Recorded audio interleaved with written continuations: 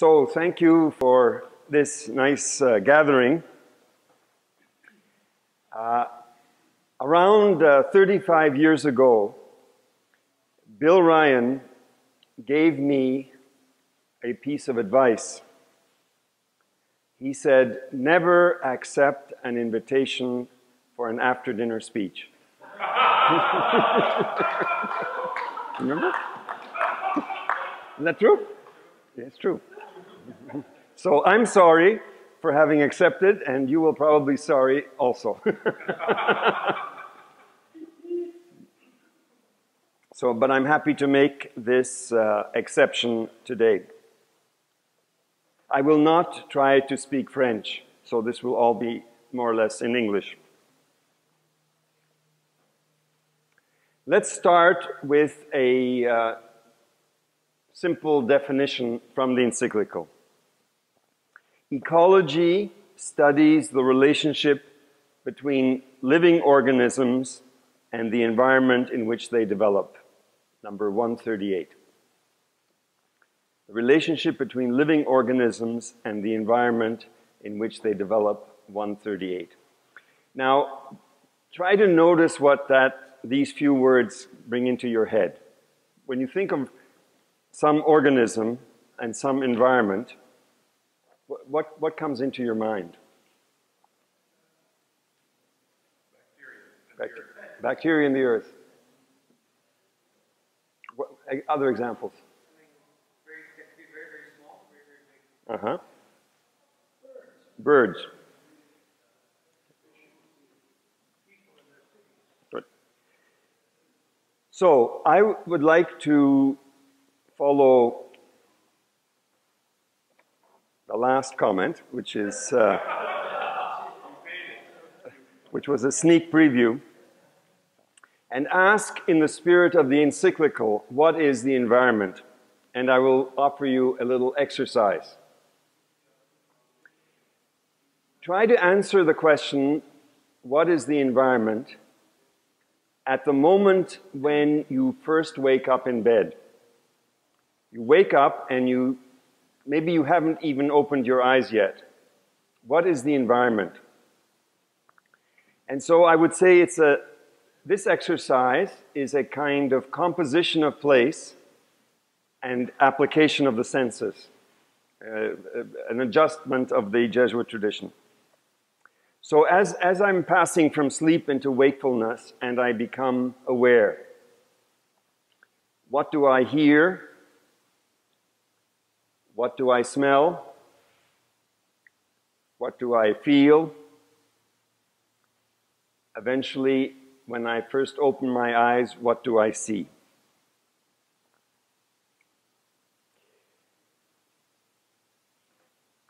And this is what I find so interesting about this encyclical,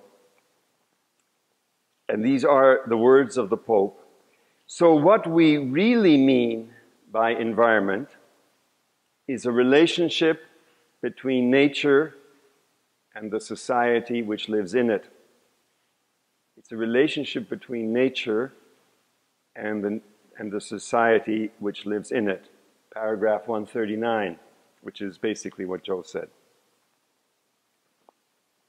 Now, if you're in bed at Villa Monrez, Villa Saint-Martin here, we all know more or less what will happen if you first open your ears and then your nose and then your eyes and what's around you. Yeah, so we understand what is our immediate sense of the environment. But if you are in bed in Port-au-Prince, that's not the same, is it? Not the same. And if you're in Kinshasa, it's not the same, and we could debate whether it's even worse. Or in Calcutta. The Holy Father feels that what comes into the ears, the nose, the eyes of the majority of people in the world when they first wake up, that's what he means by environment. See, that's what he means by environment. He doesn't first think of the birds in the trees, because in Port-au-Prince you don't hear the birds in the trees, and in Kinshasa neither, and in Calcutta neither, and so on and so on. And then, an hour after you've gotten out of bed, what's happening? And if we're leaving, if it's an hour after we get out of bed here, some of us might be driving a car all by ourselves with the stereo on and with the air conditioner on, and we're rushing up and down Highway 13 here, and we're going to where we need to go. But where are the majority of the world's people after an hour in bed, after an hour after getting up out of bed? They might be on some kind of miserable piece of transportation that didn't come, and then when it finally came, it was overcrowded, and in any case, it costs 60 or 70% of what they're going to earn at the job, which they don't have, because they're, at best, day laborers. That's what the Holy Father means by environment, first of all. So what we really mean by environment is a relationship between nature and the society which lives in it. And in this world of ours, there are societies and there are societies. And there is a tendency within the encyclical, it's not total, but there's a tendency in the encyclical to be thinking of the millions and the tens of millions and the hundreds of millions who live with the great, great environmental difficulties that I'm trying to elicit from you. Yeah. So 2 points. Number one, that environment doesn't start with the birds and the trees. The environment starts with us, and I would say as we begin to open our eyes and ears, our noses and our lives to everything that is around us. We'll get to the trees eventually, maybe, but we don't start with the trees, as important as they are. And secondly, it is the experience of the majority. And that's not a moral judgment. It's not saying that the majority are better than the minority. They're just saying the majority are the majority. And they need to be given their weight. And I think we'll have to agree that in a lot of what we've done and in a lot of what the Church has said and written, they have not been given their weight. They have, as he says, come as an afterthought. So, I hope you find this little introduction helpful. I certainly have found it helpful to try to begin to appreciate what Laudato Si is. It is about environment, but I don't know of anyone, at least in my experience, anyone who has, in a sense, started so self-understoodly talking about the environment the way Pope Francis does. He starts the way we've tried to start this evening. And I think if you have that a little bit in the back of your mind, that will already help your reading. The encyclical has an introduction and 6 parts. The introduction basically is Francis saying, who is coming along with me on this trip, on this pilgrimage? He doesn't call it a pilgrimage, really. A trip. Who is coming along with me on this trip? Or who are the travelers who are united together with the same concern?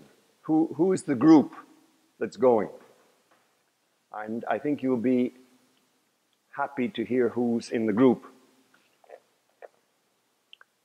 Besides Francis, there are 3 popes on this trip. Paul VI, John Paul II, and Benedict.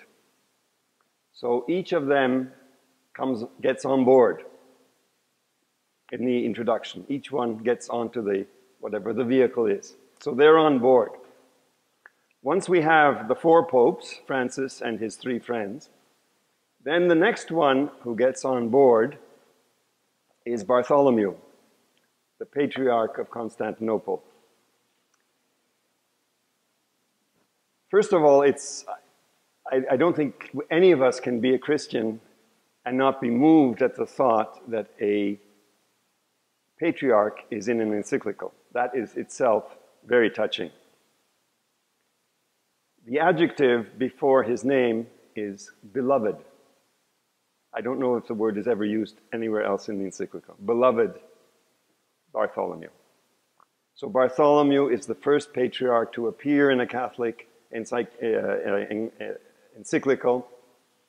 He's called beloved. And the sentence ends, and this will bring tears to your eyes if you haven't seen it yet.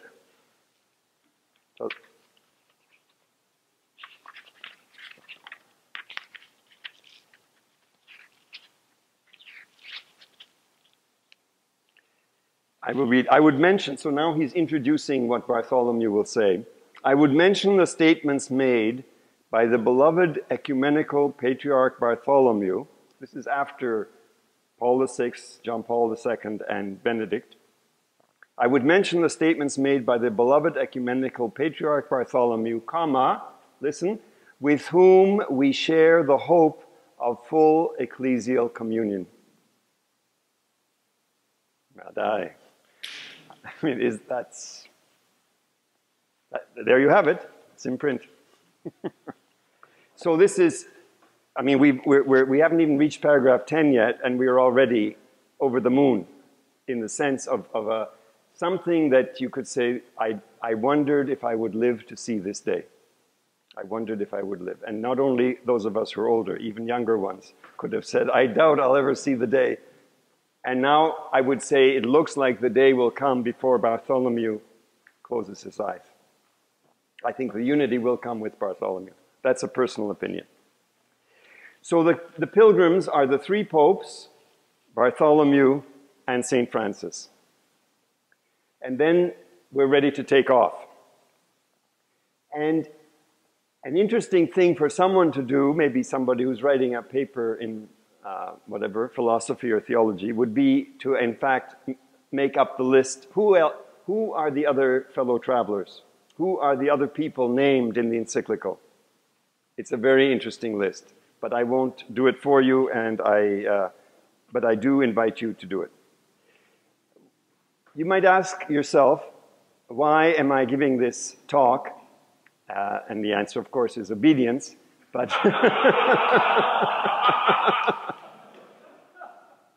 But my real motivation, my only motivation in giving the talk is to really encourage and motivate you to read the encyclical. And to read it as a whole, to read the whole thing. In some ways it is like the exercises. You know, if you use the exercises without following the sequence, you're spoiling it. I mean, that's not how you should use them. You should go from the beginning to the end, and you shouldn't skip things, and you shouldn't change the order. And I would say, at least for your first reading, I would really encourage you to say, I'm going to read this from beginning to end. For example, I will take 1 chapter a day, and I will read it to get through it, and to experience the itinerary. I think it's very helpful to do that. So read it in order. Do read it in order, and don't skip. Those are the 3 instructions.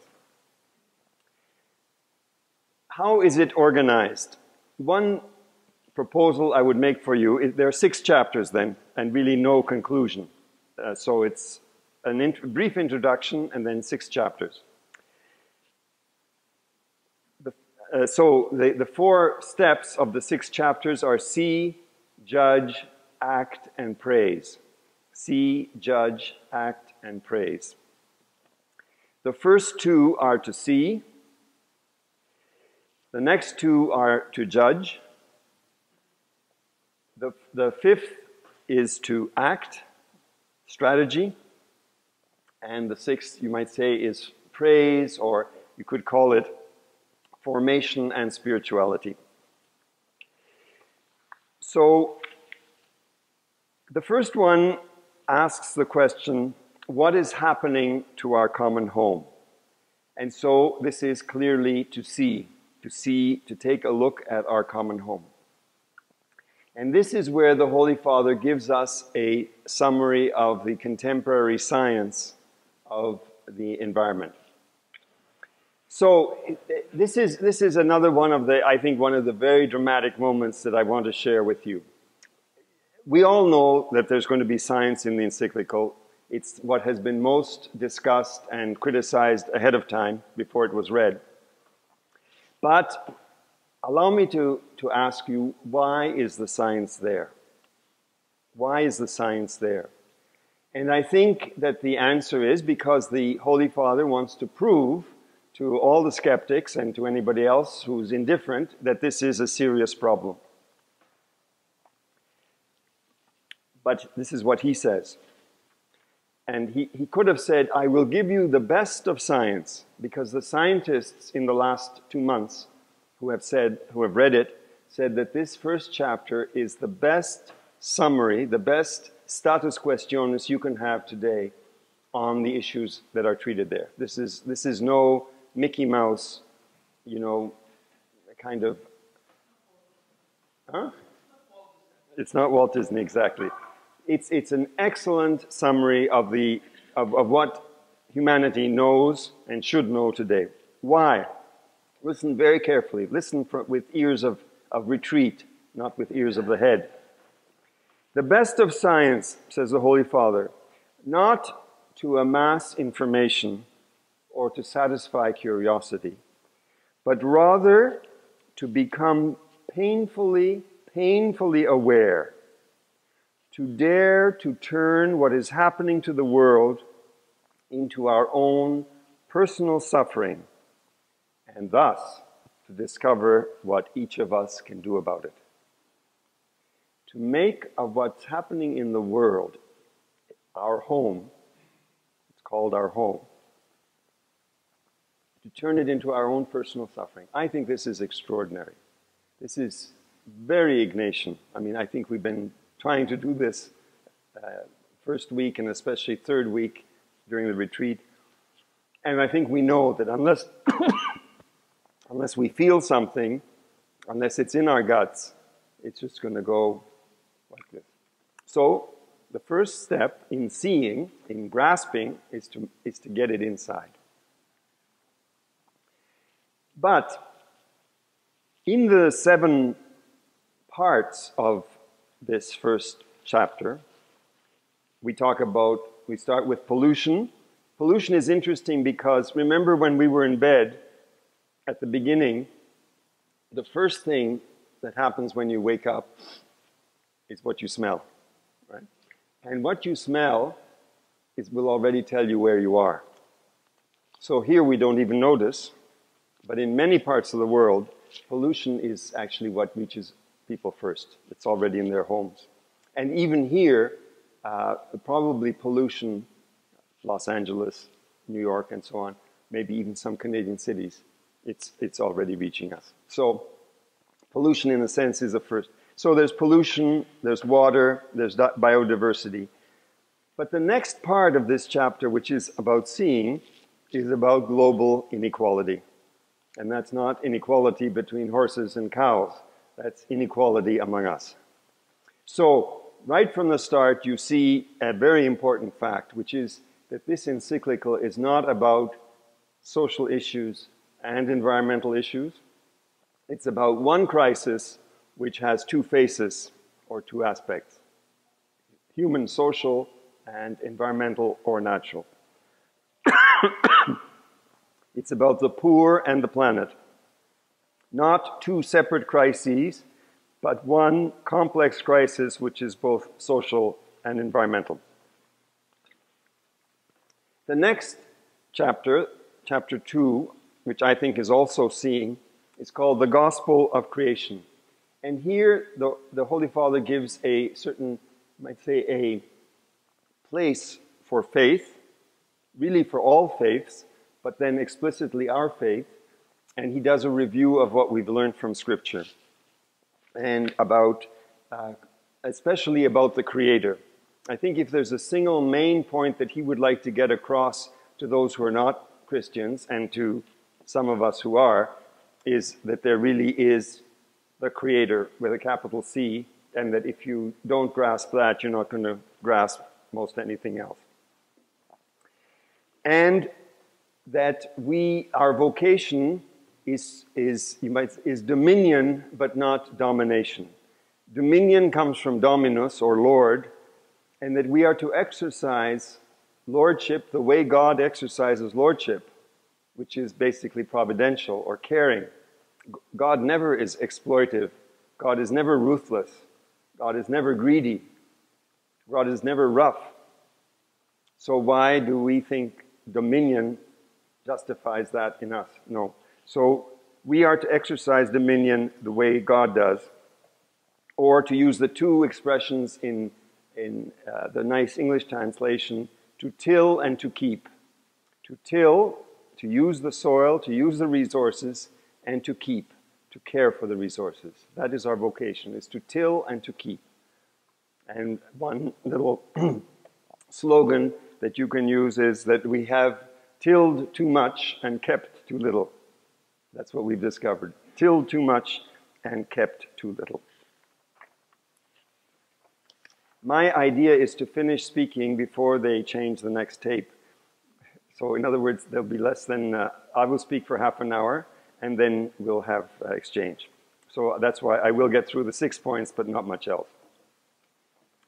So if you can appreciate then, the first 2 points of seeing, one is to see scientifically, and the other is to see scripturally, religiously. And he says that if you refuse to see religiously, you're not going to see all of reality. He says that quite clearly, and that's his understanding. The religious dimension is not imposed on any reader, because this encyclical is addressed to everybody, not just to Christians or not just to believers. But this second chapter helps us who are Christians to see as Christians, and hopefully others to realize that they also need to see religiously and spiritually, otherwise they're not going to see the whole thing. Now we come to the second pair of chapters, to judge. And the first chapter of Judge, number 3, is negative, and the second one is positive. So number 3 are the human roots of the ecological crisis. The human roots of the ecological crisis. And here, again, I have the feeling that Francis does something which we don't really expect. I mean, I don't know how each of you would analyze the ecological crisis and say, well, whether it's due to greed, or whether it's due to stupidity, or whether it's due to lack of foresight. But the pejorative word that he uses, the single pejorative word that he uses to sort of sum up the problem, is technocracy. Technocracy. It's the rule of technology allied with capitalism or finance capitalism that drives this model of development that is consuming the planet. So, in one sense, you could say that Laudato Si, whose subtitle is On Care for Our Common Home, could have a different subtitle. It could be Laudato Si, a critique of power. A critique of power. I ask myself if any encyclical has taken on power so directly. I think most encyclicals until now have talked about consequences of the misuse of power, but this one goes for power itself. I won't underline it. I think it's pretty dramatic. Allow me another trick to try to communicate the genius of the encyclical, because again, I think it's something you wouldn't expect. I don't know how many of you share this belief, or maybe it's a superstition, but if you look at the middle of a text, yes, if you open a text to what's at the halfway point, sometimes it's an interesting clue to what it's all about. If you open, and it's in the chapter that we're talking about now, halfway through, if you open it in the middle, what are we going to find in the middle of an encyclical about the environment and the misuse of power? What is the Pope going to talk about at the very middle? He's going to talk about work. He's going to talk about employment. At the heart of this encyclical is the need to protect and to promote employment. I came up with another cliche which you can use in advertising if you like, but this is my own, this is not from the encyclical.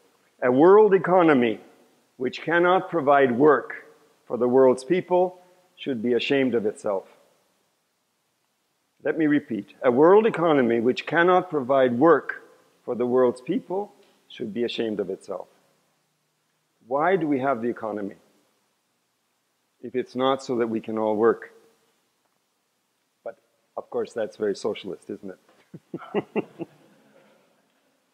By the way, if you like this kind of thing, if you look for all the strongest socialist statements in the encyclical, you could make a collection of them and printed in red with big black letters. They're all from John Paul and Benedict. All of them. None of them, the Pope never says it himself. He always quotes Benedict or John Paul for his most, for his pinkest statements. The fourth chapter is called Integral Ecology. And so we had the negative judgment, the roots, the human roots of the ecological crisis, power, anthropocentrism, relativism. And now we come to the positive judgment, the kind of proposal, and that's integral ecology. And let me just give you the dimensions. What are the dimensions of an integral, a full, a balanced, a total, a holistic ecology? It will be environmental. We all agree on that. But it will also be economic. It will be social. Yeah, so because it's one crisis. It will be cultural. The whole section on culture. Culture of ecology, or ecological culture. And here, and this is my total favorite, the next part of an integral ecology is the cities. Most of us live, and soon practically all of us will live in cities. I think, again, this is the first piece of church teaching which actually takes the cities seriously as there where most of humanity lives. If you look back at the earlier encyclicals, you'd think that everybody lives in the suburbs. But that's not true, my dears. Most of them live in the cities, and they live very badly in the cities. Pope Francis is obsessed with the quality of life in the cities. The quality of life in our cities is key environmental issue. Transportation, housing, water, aesthetics. How most of us live. Most of us. Not the ones in this room, with a few exceptions, but the majority of humankind are already living in unlivable megacities. This is what worries him. This is what worries him. And this section includes the common good and intergenerational justice. So these are the elements of integral theology. Integral ecology. Chapter 5 is lines of approach and action. That is, what shall we do? One word answer. Now remember, this is the church speaking. Yeah, so this is not a UN document. This is not a policy paper. This is the church. What does the church say must be done?